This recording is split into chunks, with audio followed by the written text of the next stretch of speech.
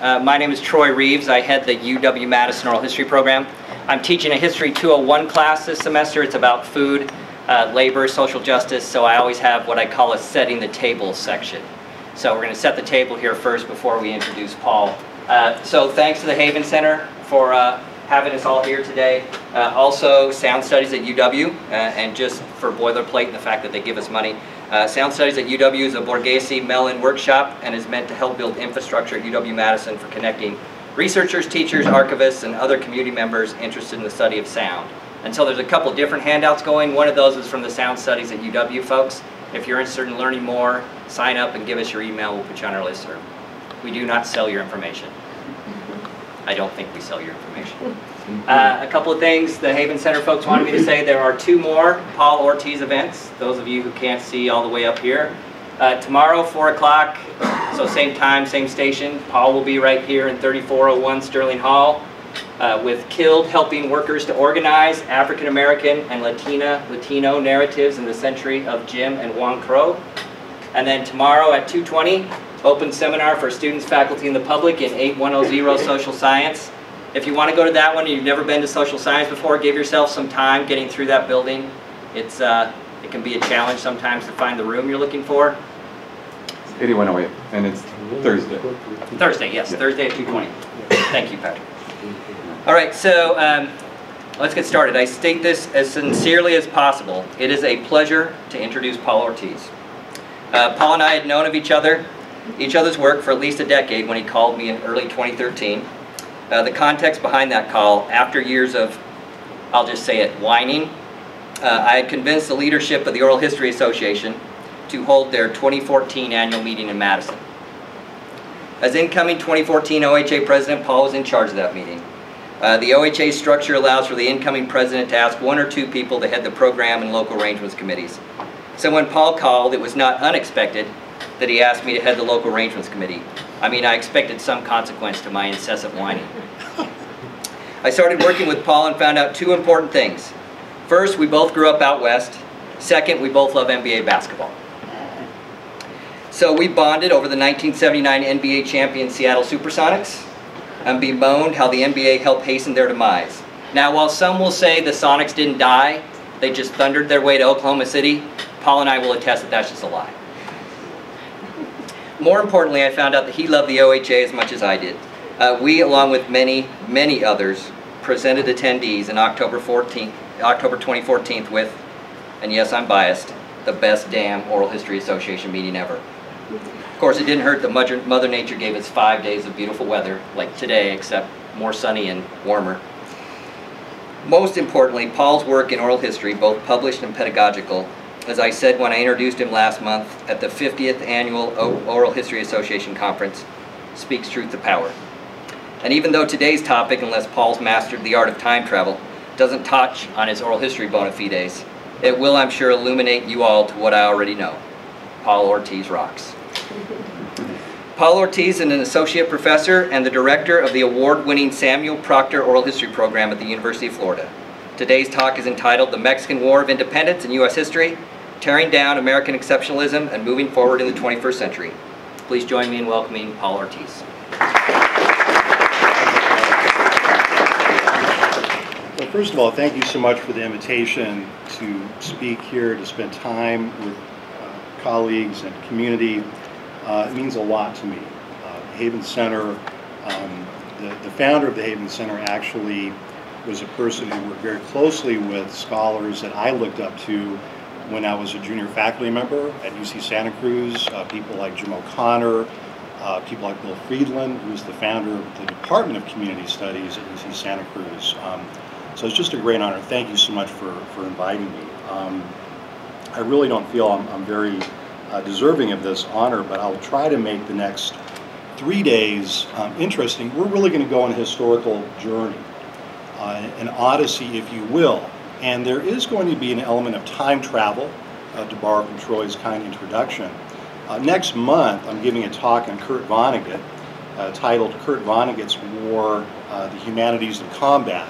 And those of you familiar with Slaughterhouse-Five will know that Kurt Vonnegut was a combat veteran in World War II. He was an American POW. He survived the Dresden firebombing, and then he wrote a tremendous novel in which he talked about the firebombing and he talked about time travel. And I grew up in a military background, and that's why I talk a lot about imperialism and anti-imperialism. Because long before I was a professor, in an earlier version of life, I was a soldier. I served with the 82nd Airborne Division and 7th Special Forces. I fought in Central America. And so I was kind of a soldier of empire in those days, in my earlier life, if you will. Growing up, that's all we really had. I'm from a third generation of military veterans. My grandfather actually fought in the Mexican Revolution. I had uncles, great uncles, who fought in the Pacific during World War II. So growing up, war was all we knew.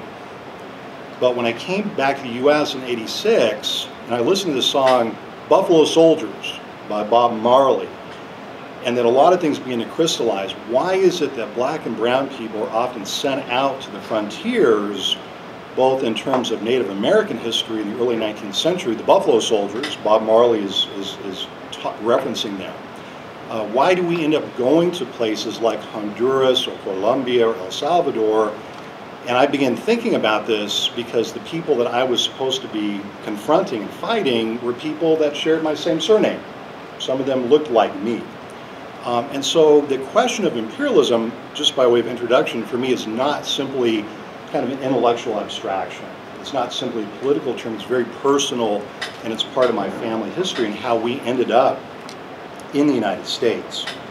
But what I'd like to do really over the next few days is to talk about, and by the way, I've subtitled, as a historian, you're always trying to stay timely, and so I added something to my subtitle, you'll see, from John Quincy Adams to Donald Trump. And I will try to explain that as we kind of move forward, but just by way of getting started, does anyone know who these two individuals are on this front slide? Faculty are excluded for now. This would be an extra credit question. Does anyone know who these two individuals are? We'll try the students first. Yes? James Madison. That's right, James Madison on the right. And it's great. Excellent. Individual on the left? Donald Trump? No, but you get extra credit for guessing. Yes, right. Morelos? Yeah, Jose Morelos. Who is Jose Morelos? Was in the Revolutionary War, not Revolutionary, Independence War. Yeah, Mexico. Revolutionary and independence fighter. And so in my talk today, I'm going to talk about how Jose Morelos, considered to be one of the founders, really, and one of the leading generals of the Mexican War of Independence, roughly 1810 to 1821, for those of you doing chronology, interacts with James Madison and is really critical for us in understanding a way to re-envision American history along the lines of which I think we need to be going. The book that I've finished now, will be out in the late summer, early fall, is titled An African American and Latinx History of the United States. And what I'm trying to do is I'm trying to emphasize the centrality of African American and Latinx narratives, or Latino narratives, and not just saying that these narratives bring something to the table in helping us understand American history. Each of the authors in the series have been asked to essentially re-envision American history from the ground up. And so today I'm going to talk a little bit about the kind of the early 19th century piece of this. And as Troy mentions, as he suggested, I've not mastered time travel, so I've never been able to interview Jose Morelos or James Madison. But I've had a chance to take a look at some of their papers, and it's fascinating. The centrality of the Mexican War of Independence in American history is quite startling. And all I've done, basically, for those of you doing research here, is I've just scratched the surface. And I've suggested, I'm going to show you an outline, a chapter outline of the book in a few minutes, but there's so much more research to do on this. So anyway, in the two presentations today and then tomorrow, I want to present American history as part of this tapestry of struggle in both the 19th and 20th centuries. Now, don't ever let anyone tell you that Americans don't care about history. That's a myth. I don't know where that started from. We have just finished a presidential campaign, a very bitterly contested campaign, in which the Republican nominee, Donald Trump, he essentially branded his entire campaign with a historical frame.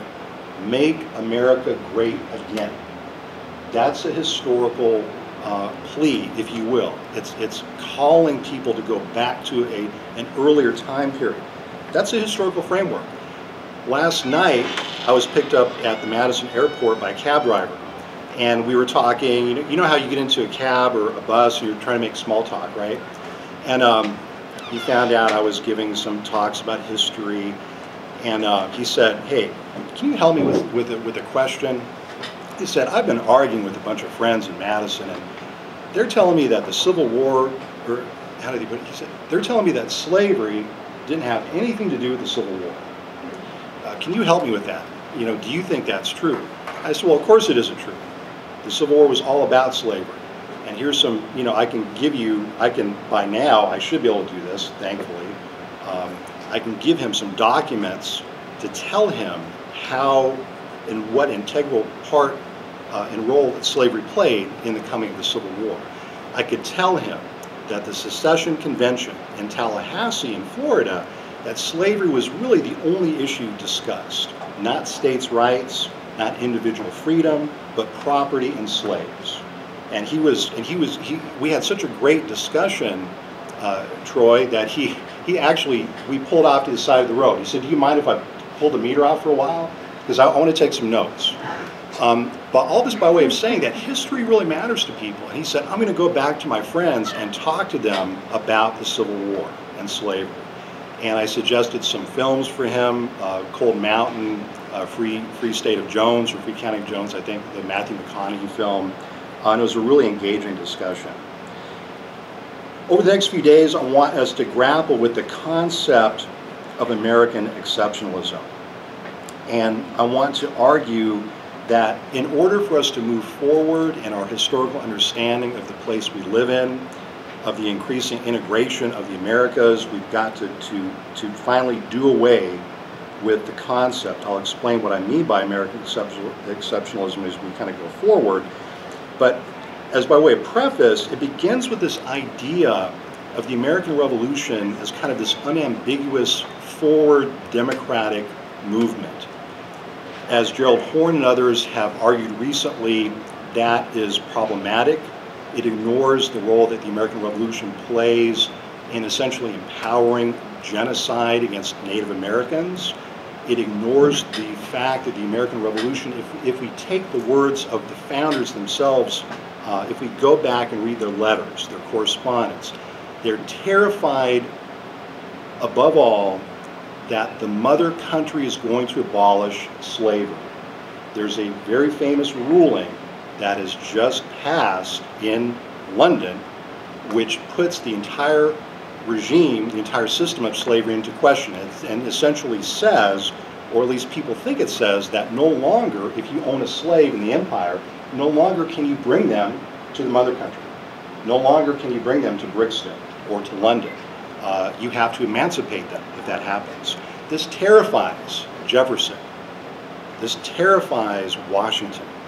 And so you can see kind of an expedited movement towards independence because of this ruling. It was actually called the Somerset ruling for those of you who are taking notes. And Gerald Horne has written a wonderful book on that. But the other thing is that I also want us to think about not just history in the past, but how history today is really one of the main battlefields we have to fight on if we're interested in equity and justice. I mentioned the concept of the cab driver, but we have a lot of movements that accomplish certain things in this country.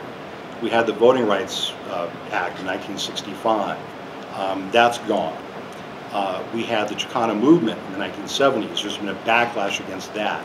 And so history is in a very important battleground. And again, I come from this military background, so I apologize for using military metaphors quite a bit, but I also come from a labor organizing background. So that's where I really learned my movement history, was as a United Farm Worker organizer in the late 80s and early 90s, working on the Chateau Saint Michel wine boycott, and then later the Farm Labor Organizing Committee.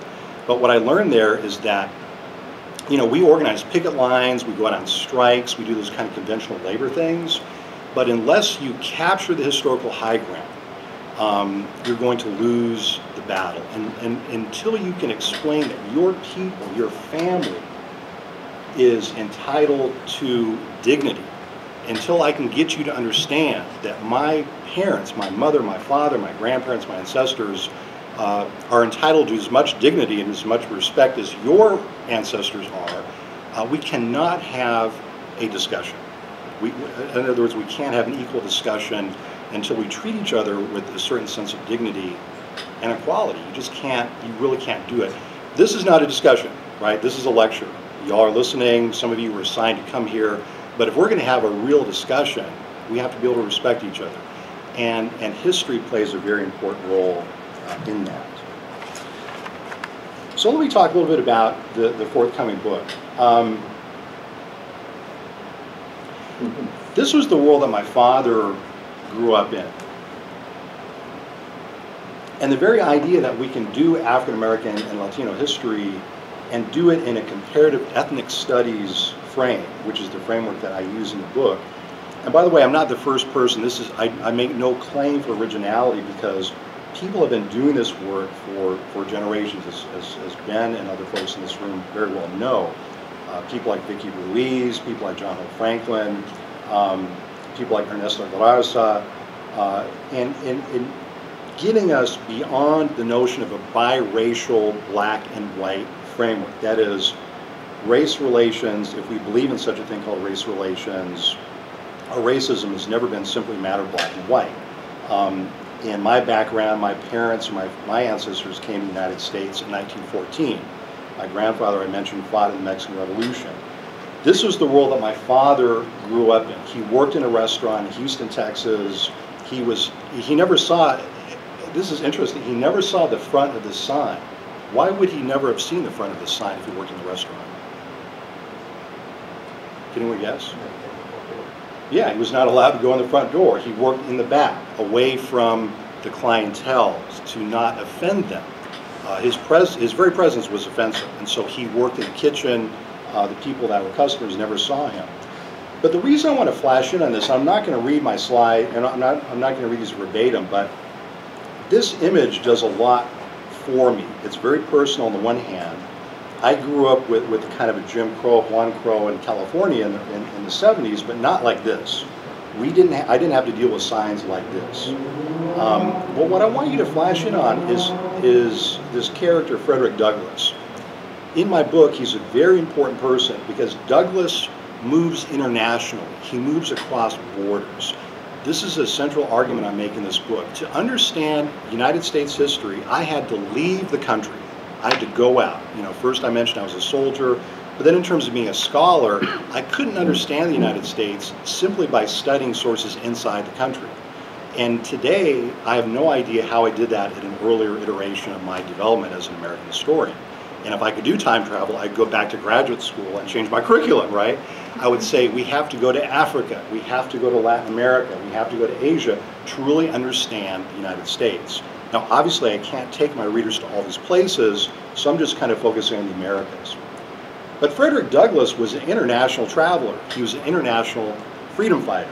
And so he goes to Ireland. He goes to Belfast in 1846. And he talks about the Mexican War of Independence. And what I've discovered, and I'll show you the chapter outline in a minute, but the Mexican War of Independence is a major event in United States history. It shows up over and over and over again. And this is just one of many quotes or passages in my book in which a key person like Douglass and one point, Henry Highland Garnett at another point are talking about this war.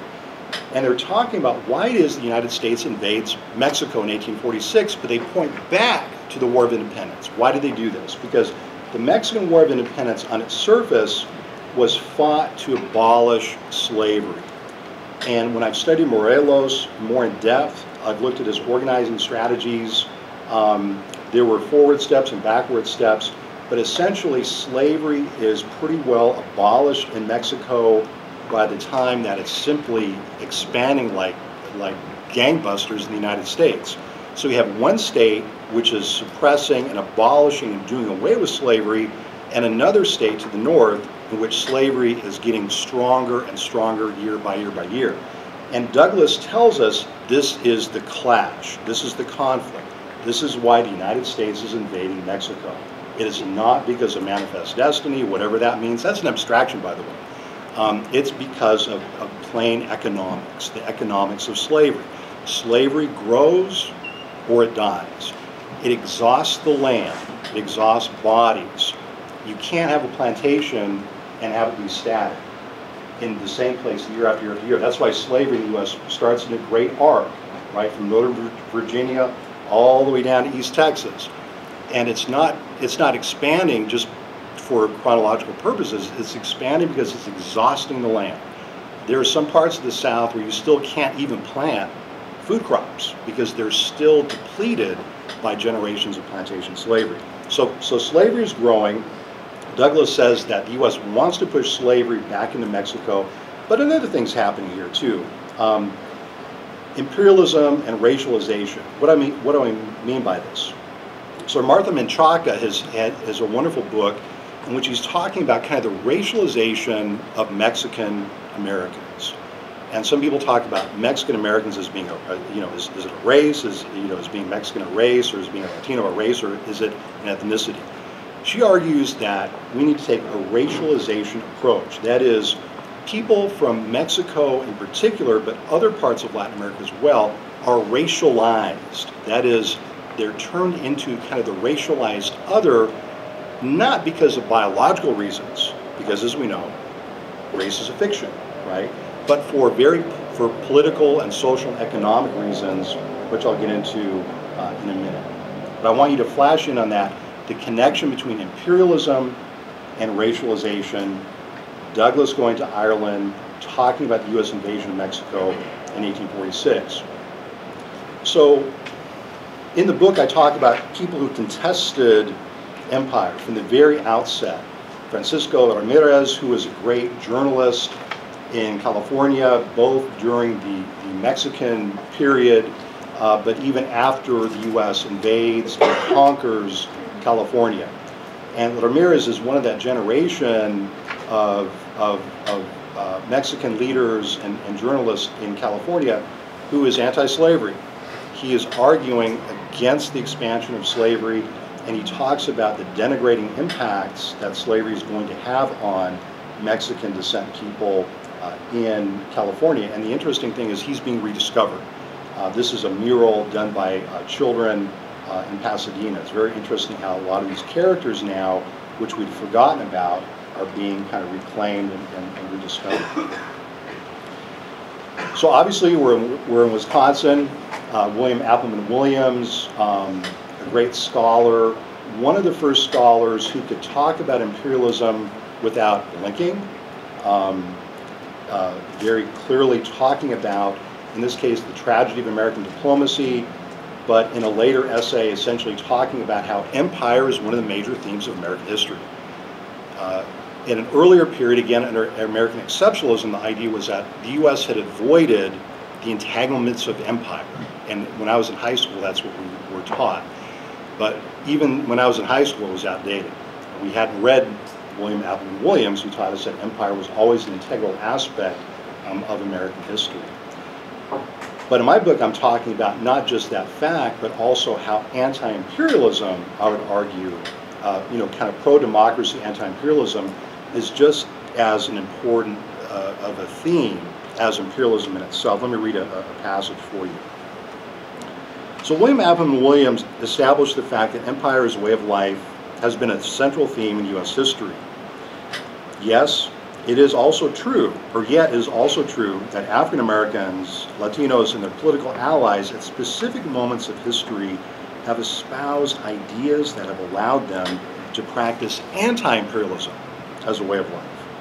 In the first half of the 19th century, this was accomplished in part through the ideology of emancipatory internationalism, which developed as a mode of analysis often coupled with critiques against racial capitalism. Now we get the concept of racial capitalism from Cedric Robinson in his great work on Black Marxism. Some people say that's why do you just say capitalism? We want people to understand the racialized aspects of the capitalist system, obviously slavery, Jim Crow as labor systems. So given the domination of what Thomas Paine called the guilty masters in the American Revolution, and this, everyone knows who Thomas Paine was, right? He was a great pamphleteer of the American Revolution. He was the person that George Washington, when Washington was asked years later, who do you credit the most with really pushing the U.S. from independence to revolution? And Washington, without hesitation, said it was Thomas Paine. But Paine referred to that group of founders as the guilty masters. He said they couldn't do what really needed to be done at the end of the revolution, which was to abolish slavery, right? So what Thomas Paine called the guilty masters in the American Revolution and its aftermath.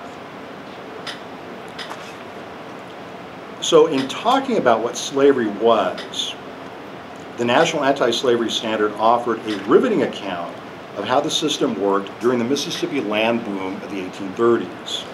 As cotton prices began to rise, quote, immediately a clamor was raised in Georgia and Mississippi for Indian lands. Georgia has a surplus slave population which she must send out of the state to find employment for by opening new lands. Again, the growth of slavery. As long as Native Americans lived in their ancestral homelands, however, there was no money to be made. In the end, this is quoting the National Anti-Slavery Standard, as well as to reap the benefit of the high price of cotton, she must oust the Cherokee, she must oust the Mississippi, influenced more especially by the cotton fever and a desire to increase the population of the state by the immigration of planters, i.e. slave owners, and others, must oust the Choctaws. And so you have here an abolitionist newspaper that's talking about essentially the imperial movement against Native Americans in order to expand slavery. Dr. Jamie Coon Smith, who was a black abolitionist, has told his audience at the Colored National Convention nearly 2 decades later, quote, there is no foot of American territory over which slavery is not already triumphant and will continue triumphant so long as there remains any foot of American territory on which it is admitted that man can hold property in man. So again, the connection between slavery and imperialism is absolutely vital here. So this critique of slavery and racial capitalism was a rejection of the idea, later referred to as, quote, American exceptionalism, the idea that the United States was uniquely democratic and served as an exemplar to other nations. In fact, just the opposite was true.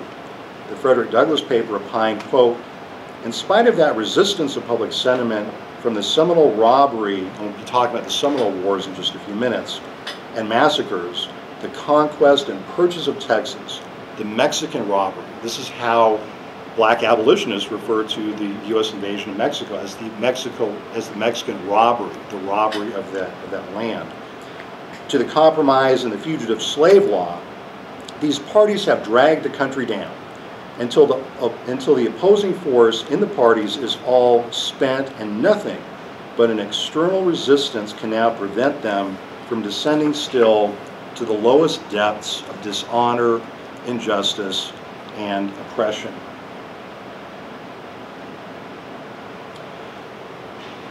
So the question is, how did African Americans define freedom and emancipation in the early 19th century? And how did they challenge this growth of this kind of imperial growth of slavery to the West, to the South? Remember, the U.S. is sending filibusters to Latin America. It's attacking Mexico. It's sending filibusters to Cuba. There's already major U.S. holdings in plantation slavery in Cuba by the 1810s, and actually even earlier. So I look at moments in the book in which I try to find expressions of how people define freedom. And one of the central parts of the way that African Americans define freedom in the early 19th century is that they point to the intersection of freedom struggles in the United States, in Latin America, and in Haiti in particular. And so this concept of freedom is not confined to one nation. It's not confined to one state. It's not even always confined to one hemisphere. That is, black people are thinking very broadly. And so here, again, I will not read this, but you have many commemorations of Haitian independence, the Haitian Revolution, the first successful slave revolution in American history. The evidence is fragmentary, but wherever we can find evidence, we discover that black communities, particularly in port cities like Savannah, like Baltimore, like New York, look to Haiti as an exemplar, as an example of freedom. And that's very important, again, for understanding and re-envisioning what we think of as U.S. history. It's not just stuff happening in the United States proper, it's the ways in which people in this country have always made connections to other countries. This is a chapter outline, what I have, and according to my editor, so far it works. The chapters are done. So far I've really been talking about the first two chapters, but you can see with the themes here, the point is to put the U.S. in connection and link what's happening in the U.S. with what's happening around it, how those processes interact, how the external processes impact the United States, vice versa. How conceptions of freedom are always international if we look hard enough. The Civil War, Reconstruction, which I'll talk about in a few minutes. Even in tomorrow, we'll go into more chapters 5, 6, 7, and 8, but today we'll talk mainly about the first 4 chapters. But I'm trying to, again, to re-envision key events. The book is essentially a series of case studies. It's not comprehensive. We can't cover every single year. But I look carefully at the Civil War, what I was trained to see of as the American or the U.S. Civil War. But again, if it turns out, when you look at it more carefully, it's an international conflict. I learned that, by the way, that's not an original insight on my part. That's what I learned from W.E.B. Du Bois. Du Bois in Black Reconstruction frames the Civil War and Reconstruction as an international conflict. He sees the prospect of successful Reconstruction as enhancing the possibility of freedom throughout the entire world. He sees the defeat of Black Reconstruction, the disenfranchisement of black people, as a disaster for people of color all over the world. So back to the Mexican War of Independence in U.S. history. Juxtapose these characters at the very outset. How do they intersect? So the Mexican War of Independence starts in 1810. When I do this seminar with students on Thursday, I've asked them to read a pedagogical piece that I wrote for a journal called CalFood, which is a journal of comparative and relational ethnic studies. We'll just pass this around. It's a really good journal if you're thinking of publishing in comparative ethnic studies. I really encourage you to think about publishing in CalFood. George Lipsitz is a senior editor, Tricia Rose, and a lot of people working. I'm the book review editor, so if you have an idea for a review or for a book you'd like to review, please let me know. But what we have here is a case in which, from the very outset, and this is debate within American diplomatic history, from the very outset, when people in Mexico moved against the Spanish and began to fight their war of independence, from the very outset they tried to encourage the United States to join in, to participate. And the letter here, which I will not read, is essentially, though, a letter from Jose Morelos to James Madison. Morelos wrote more than one, and he was not the only person in Mexico to write to people like Madison. There were actual meetings, diplomatic meetings that took place in an attempt to say, hey, you know, y'all just fought a war against a colonizer. You talked about slavery. You know, you talked about oppression. You talked about unjust taxation. We're fighting a war here too against a colonizer, which is every bit as bad as the one y'all had to face. What about supporting us? What about joining in? Did the U.S. join in and support Mexico? That's a plot spoiler, right? So I can't answer that question for you. You won't read the book. But what's important, again, is the attempt. And remember how we started with Frederick Douglass, referring back to the Mexican War of Independence. But now we kind of went backwards. We've done time travel, and you have one of the great leaders of that war, Jose Morelos, a person who became a great revolutionary general who espoused ideas to end slavery, to end caste oppression of indigenous people, which was really just as important. If there is any, the two central goals, and the way in which he used those two goals to recruit troops, right, to his revolutionary columns. Fighting the Spanish in 1810 was not a good idea. Very powerful armies, despite what people say now. Simon Bolivar found out, to his great chagrin, the Spanish were pretty good at fielding armies. They had pretty effective weaponry.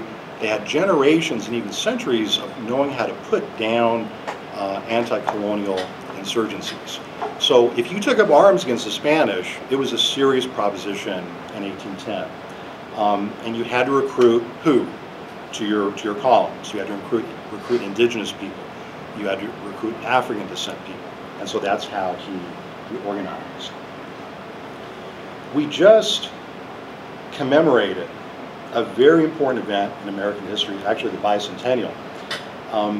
And this is a piece that Fusion, which is a project at New Vision, several of us were interviewed extensively for this. The Battle of Negro Fort is considered by historians to be one of the opening shots in the First Seminole War. Now, has anyone here ever heard of the Seminole Wars? And no one. The Seminole Wars, kind of imagine, I grew up, I had relatives that fought in the American War in Vietnam. The Seminole Wars were like the American War in Vietnam, but in the early 19th century. And as if the war in Vietnam happened like here. Or if you sent troops in Wisconsin to fight in Florida, because that's where the Seminole Wars were fought. The Seminoles were a confederation of indigenous people, of Native Americans, who had been pushed south from the Carolinas into Florida and reconfigured themselves as new kind of hybrid Indian nation or nations, and began to welcome and accept escaped slaves into their communities. And they began to form a resistance to slavery in the American Southeast. So if you think about an American politician like John Quincy Adams, I'm going to be talking about in a few minutes, who's Secretary of State, and you're thinking about how to expand slavery in the 1810s, you have some problems here. Because number one, Mexico is fighting a war against slavery. Number two, you have a mounting resistance to your southeastern perimeter of Indians and people of African descent who are joining the Seminoles. In fact, Larry Rivers, a colleague of mine, argues that the Second Seminole War constitutes essentially the largest slave rebellion in American history. Over 1,000 enslaved people essentially rose up in an insurrection against their masters in northern Florida and southern Georgia, and that's kind of the opening shot of the Second Seminole War. But this is the First Seminole War, and this involves all the, you guys have heard of these characters: Andrew Jackson, John Quincy Adams, James Madison, Thomas Jefferson is kind of involved at a great distance in a certain sense.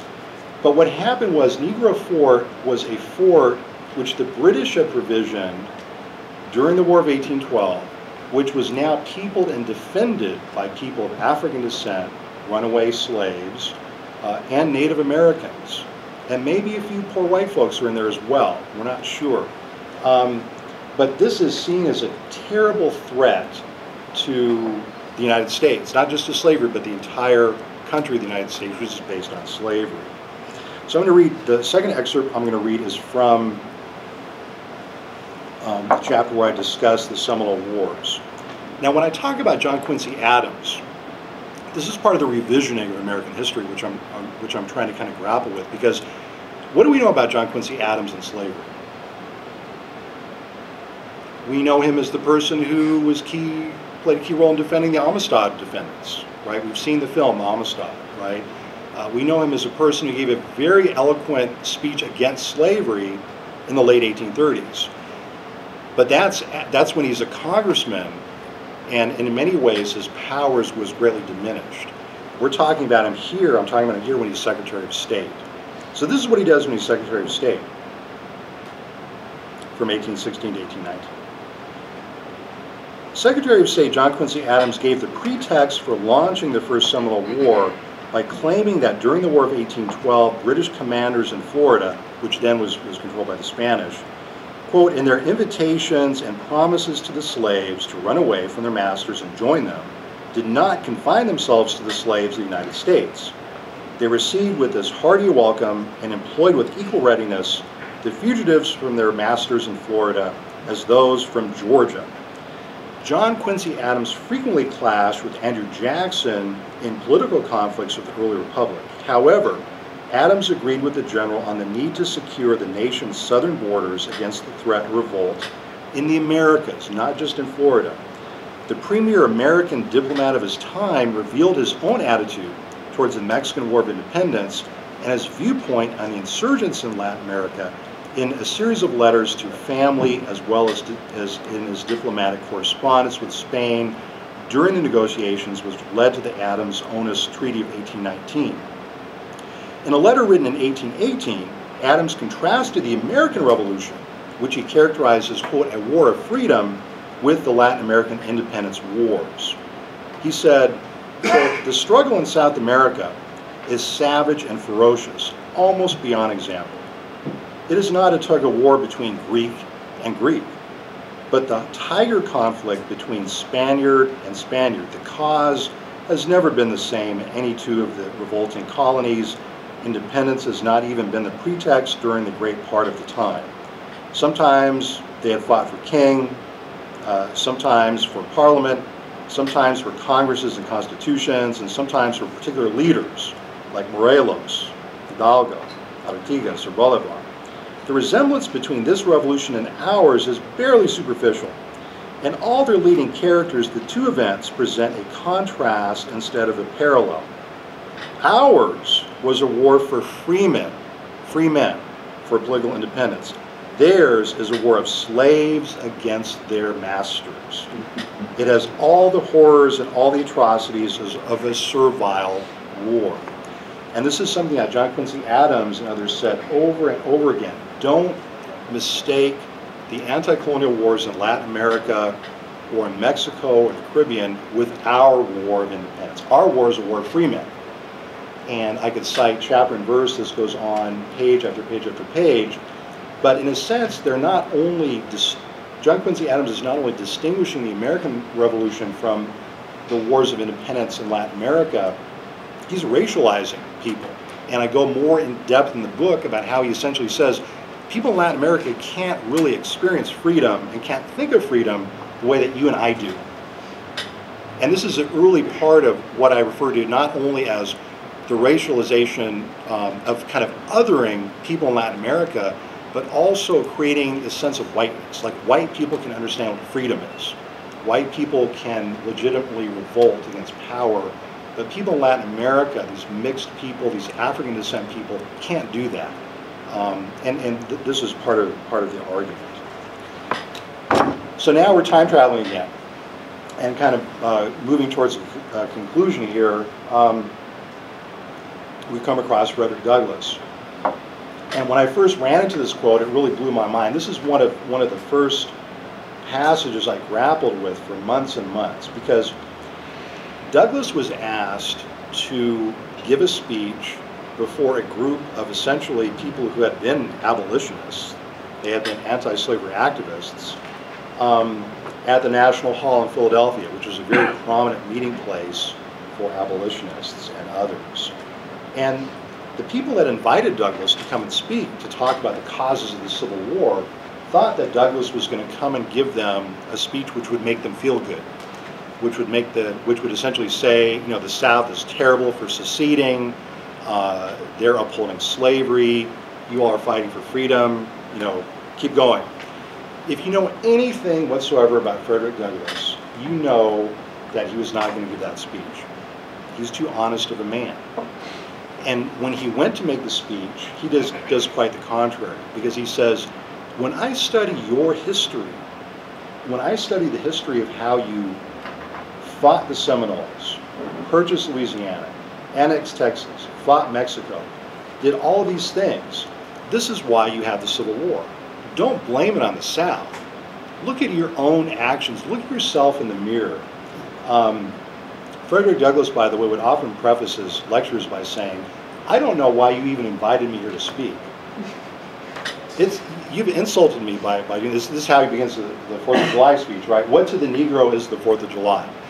He was a tremendous speaker. And here he's not giving people any easy outs. But again, he's re-envisioning and reimagining American history. It's not just what happens in the U.S., it's how the U.S. relates to the rest of the world. It's how it's pushing its imperial boundaries. And now it's kind of the chickens coming home to roost moment. That's what the Civil War is to Frederick Douglass. It's not simply a battle of North versus South. It's not simply a question of slavery versus freedom. It's a question of international relations. And as we move into Reconstruction, Reconstruction as an international event, and again, this is something I learned from W.E.B. Du Bois, but what I needed to do was to go and do my own research to realize just how many dimensions of internationalism were in both the American Civil War, but also in Reconstruction. So here's another trick question. I asked my students at the beginning of the semester. What year did slavery end in the United States? Now no one's going to answer, right? As I said, it's a trick question. 1965. No, So it never ended because it's in the Constitution. Yeah. They're prisoners. Okay, so different answers. See, in the old school, we'd say 1865. That's what I learned. Slavery ends in 1865 with the passage of the 13th Amendment to the U.S. Constitution, right? In 1865, when slavery supposedly ended, the American anti-slavery movement had an intense discussion. And the discussion was not really discussion, it was a tremendous debate and a really vituperous debate, and it went along these lines. A certain wing of the American anti-slavery movement said, we need to celebrate the fact that this bloody war has ended, the 13th Amendment is passing, the other Reconstruction amendments are happening. It's time to disband the American Anti-Slavery Society. We fought a good fight. This is the culmination of our dreams. Now it's time to kind of pick up and go home and kind of pull the fences in. Frederick Douglass, Henry Highland Garnett, Francis Ellen Watkins Harper, most black abolitionists said, what are you guys talking about? Number one, slavery hasn't really ended here. Plantation owners haven't renounced slavery. But number two, what about Cuba? What about Brazil? What about Africa? If we compromise and say we're going to disband the anti-slavery movement simply because the Civil War has ended and the 13th Amendment has passed, what kind of people does that make us? It makes us cowards. And what happens is that African Americans create a number of different organizations. In the book I talk about this kind of generational leadership that occurs, but here I'll just mention this organization, the Cuban Anti-Slavery Committee, which started a national petition campaign when the Cuban insurrection, when the Cuban War Liberation, 10 Years War, some scholars call it, breaks out in Cuba. A lot of African Americans organize in places like, again, New York, Baltimore, Savannah, and create committees of correspondence and say, what can we do to support the anti-slavery liberation struggle in Cuba? So they form the Cuban Anti-Slavery Committee. They organize nationally. And when I say nationally, I mean that they organize chapters in every community where there's a substantial amount of African Americans. What do I mean by this? Santa Cruz, California, in 1873, has a Cuban Anti-Slavery Committee. Who knew there were that many African Americans in Santa Cruz, California in 1873? Silver City, Nevada, all of these towns where African Americans live have Cuban anti-slavery committees, and they organize a national movement to collect, to sign and collect petitions demanding that the United States government support the anti-slavery movement in Cuba. And at one point it suggested that they collected upwards of 500,000 signatures in this national petition campaign. I haven't been able to verify that. That really makes that a national movement. And just kind of wrap up here, there's a number of speeches you can go to in the U.S. House of Representatives. Josiah T. Walls is especially meaningful for us in Florida and actually in Gainesville. He's an African American political leader in Gainesville, Florida. Forgotten to history is the fact that he was a lead advocate of the Cuban anti-slavery movement. These were activists like Walls in close contact with people in Cuba, because if you're familiar with Latin American history, you know that really by the 1860s, there are Cuban emigres and Cuban refugees and Cuban freedom fighters working in places like Tampa, Key West, New York, Baltimore, in organizing kind of international solidarity efforts. Some of the leaders of the Cuban Anti-Slavery Society were familiar with these in a different context. If we just look at them as black abolitionists, they're just black abolitionists. But when we follow their careers, we discovered that they're part of international solidarity movements to, again, expand the conception of freedom beyond just the United States, to think of freedom as something that's America's want. Du Bois, again, is really the capstone of the center part of the book, both as an activist, as a scholar, as a person who in the Great Depression, because the Great Depression, again, was not just a national event, it was an international event. And Du Bois is trying to get us to understand Reconstruction not just as a national event, but as an international event. What he says is that the disenfranchisement of African Americans is a tremendous tragedy for people of the global South, because the most effective and active anti-imperial wing of the American electorate is disenfranchised. And what we've done now in kind of sussing out the roots of the Cuban anti-slavery movement is to show this is what was lost.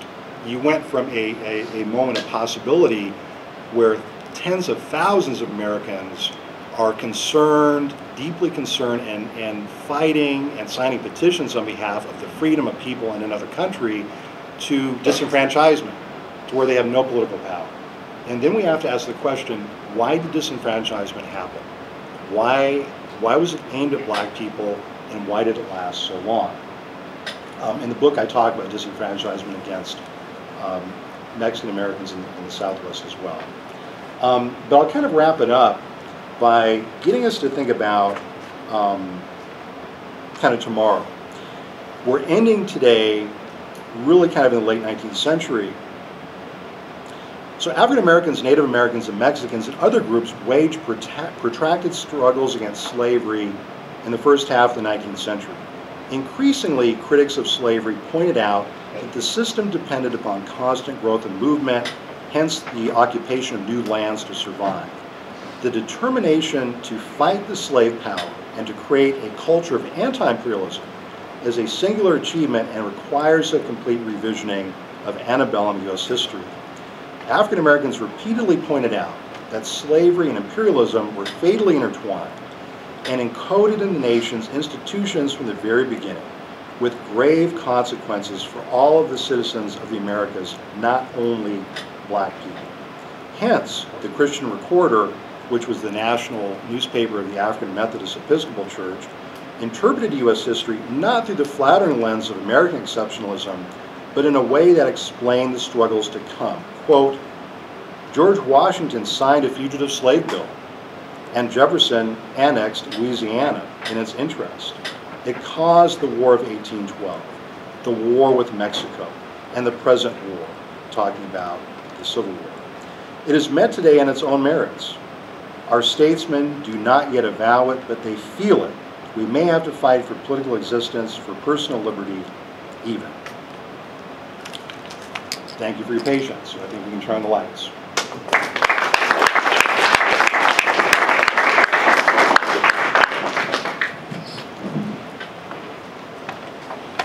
Glad you're still out there. I can't see you.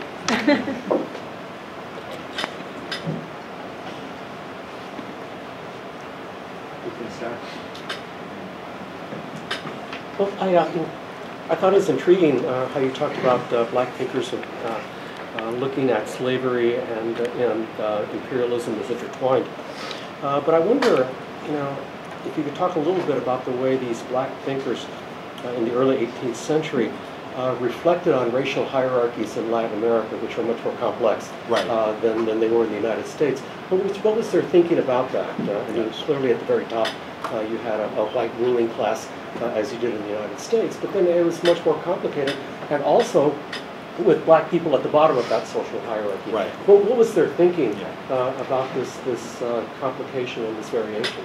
I mean, it's very interesting. It's as complicated, I think, black people's thinking about racial hierarchies in New Spain or Latin America is probably just as complicated as those hierarchies were in those areas. Because on the one hand, some African American thinkers and newspapers would kind of focus in on the wars themselves, and they would say, who's fighting these wars? Who kind of make up the foot soldiers of these wars? Haiti plays a central role in that because from an early period of time, people in the United States, at least in these port cities like Baltimore, understand that Haiti contributes a tremendous kind of forward momentum to some of these wars of independence, in the sense that Simon Bolivar goes there. The struggle in Central America is aided quite a bit by the Haitians. So there's a knowledge of that happening. On the other hand, there is a romanticization of race relations in Latin America. And you will see black thinkers sometimes say that, well, unlike the United States, race relations are much better in Mexico, or much better in Latin America or in the Caribbean. And in a later period of time, which I'll talk about tomorrow, that period of time, the Spanish-American War, there's a debate within black communities about, well, should we go fight? If we go fight and support the United States, then the U.S. is going to exacerbate and ruin race relations in Cuba, just like they've done in the United States. And there is that. So on the one hand, there's a romanticization, but on the other hand, there's a very kind of complex understanding of, well, for lack of a better term, hybridity. I mean, here's another example of what I mean by complexity. So when African Americans look at a person like Antonio Maceo, one of the lead generals in the Cuban War of Liberation in the 1890s, they don't just see a black man. They don't just see an indigenous person. They don't just see a European. They see a person of different racial and ethnic ancestries. And they talk about that as being a strength. And they talk about that, wouldn't it be great in the United States if we could see that kind of admixture as a strength? I mean, some black public, and this is interesting, some scholars have said, well, African Americans in the U.S. admired Maceo because they saw him as a black man. I found that to not be the case. I found that they admired him because he was a man of tremendous principles and heroism and courage. And there's a masculine aspect to the admiration as well. I mean, he's wounded, numerous times. He loses many of his relatives to the Spanish, obviously. But again, their conception of him in cities like Chicago, so for example, when he dies, Ida B. Wells, who we know in different, Ida B. Wells is kind of working in parallel lines of people like Jose Marti. They cover the same lynchings in some cases, and I talk about this in the book. But when Maceo dies, Ida B. Wells is part of this effort to kind of memorialize him. And again, the way he's memorialized in Chicago and other black communities is of a person who's of a very complex racial background. He's not just black, he's not just white. He's part of a broader mixture of people. So that's an elliptical response to your question, but it's a very complex kind of response. There's clearly a sense, and when you move forward in time, in 1912, when you have the massacre of independent politics in Cuba, there's a reaction among African Americans that says that massacre was essentially not planned in the U.S., but essentially overdetermined by the U.S. being involved in Cuba. There's no saying, well, hey, there's a castas system in the Spanish Empire. there was racism before the U.S. came to Cuba, right? So yeah, there's a little bit of both. When I was a graduate student, though, I have to say this, we were still reading some texts which really romanticize race relations in Latin America, which were written by PhDs. So I couldn't fault people in the early 19th century with not quite getting everything correct, right?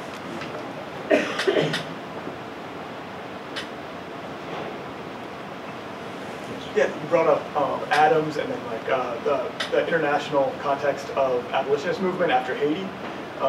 And there's in one of Douglas Edgerton's books, he talks about the ramifications of the election of 1796, I believe, when Adams versus Jefferson. And Adams actually runs on a platform where he's talking about normalizing diplomatic relations with the Haitian government and having them become an actual trade partner.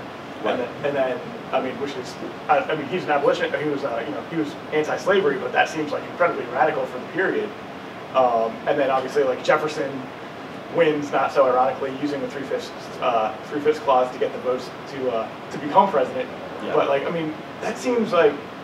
Can you speak more on that? Like, yeah. Well, how close were we? Yeah, and people. Well, yeah. I mean, it's an important question, and Edgerton obviously. I mean, the whole milieu of the Tidewater, of Richmond, of places like that. He suggests that this is one of the things that really makes people believe that revolt is possible, right? But in terms of looking at that as a counterfactual, I mean, Adams, and I mean, a response to that would also be, when did the U.S. finally normalize relations with Haiti? It's the American, during the war, during the Civil War. I mean, it's 7 decades later. The Adams, the family, John Adams, John Quincy Adams, Charles Francis Adams plays a particular role in this book. I kind of follow them over time. This was not purposeful. This was kind of accidental. Because you're right. I mean, Adams and people like Hamilton, if you look at them at one moment, seem to be taking kind of almost progressive stances, but then when you look at them a moment later, suddenly Alexander Hamilton is trading slaves, and suddenly John Adams kind of takes it back, and when John Quincy Adams is writing to his father about the Latin American Wars of Independence, they're commiserating with each other about how backwards the Latin Americans and the Africans are. And so all I can say is that you have to understand also that France, the Great Britain, and Spain are involved in that kind of intrigue, and that the U.S. default back to Jefferson is to essentially participate, to be implicated in, and to help France continue its stranglehold over Haiti. But that is a moment. That's an important moment of opportunity that certainly enslaved people see. They see this conflict between Jefferson and Adams. The Haitian Revolution, of course, people see the conflict between the supporters of the French Revolution and the people who didn't support the French Revolution. And then they kind of use that to rise up. That's what I'm kind of interested in here, is what kind of spaces do people at kind of grassroots see. As far as the diplomatic cables and things, it's not quite clear, except for, again, the outcome is that normalization does not happen for generations.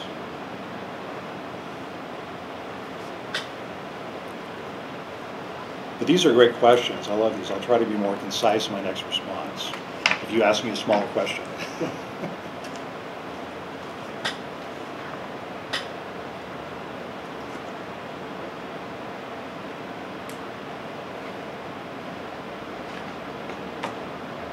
Any surprises that folks have in terms of the history that's presented, or things you didn't know perhaps, or?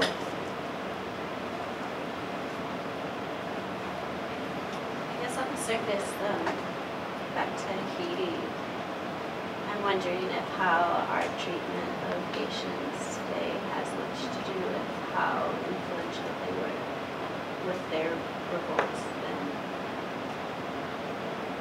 Yeah.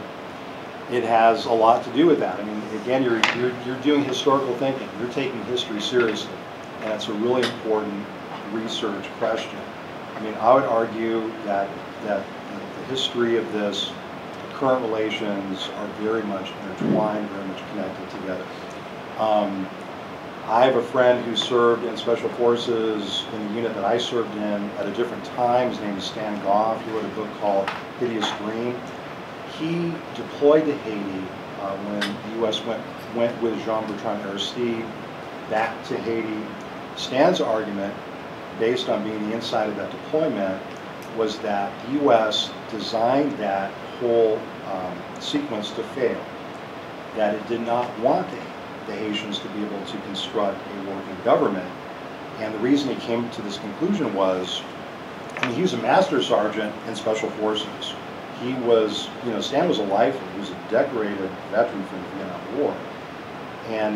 But what he noticed was when he first went into Haiti, his superior officers were ordering him to arrest union organizers, priests, teachers, community organizers, and all the people who could have reconstructed society.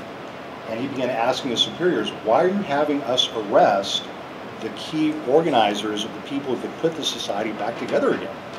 And because he questioned that system, he was given the choice of either retiring or facing a court-martial. They didn't want to court-martial him because he was a decorated hero, and he won a number of medals. But his argument was that the U.S.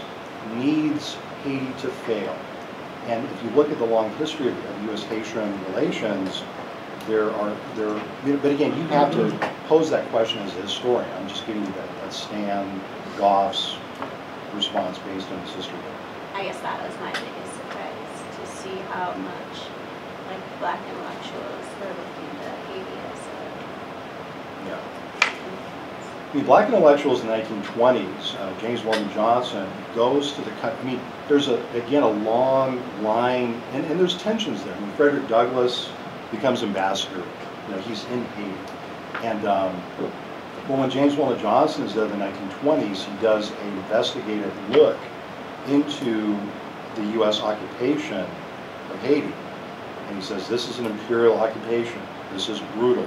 Thousands of people have been killed. Women have been raped by U.S. soldiers, and we need to stop this. And he poses the same question that you're posing now. Why is the U.S. treating Haiti the way it's treating Haiti? But now it's James Weldon Johnson, kind of a mainstream leader within the NAACP. But in the book, I talk about other kind of people we've seen as mainstream leaders. People like Mordecai Johnson, who was the president of Howard University for many years. Mordecai Johnson goes on the radio and says that the U.S. invades, occupied Haiti in order to prop up New York banks. That chapter I have back here called The Government of American Banks. Y'all probably know where I got that phrase from, right? That's W.E.B. Du Bois's phrase. He says that the U.S. goes into Honduras, it goes into Panama, it goes into DR, it goes into Haiti to support the ability of U.S. banks to take over the debt of Caribbean and Latin American nations. Now, I know you just had a speaker that talked about the long 19th century, right? Read his thesis about how, this is another trick question, the long 19th century doesn't just refer to the 19th century.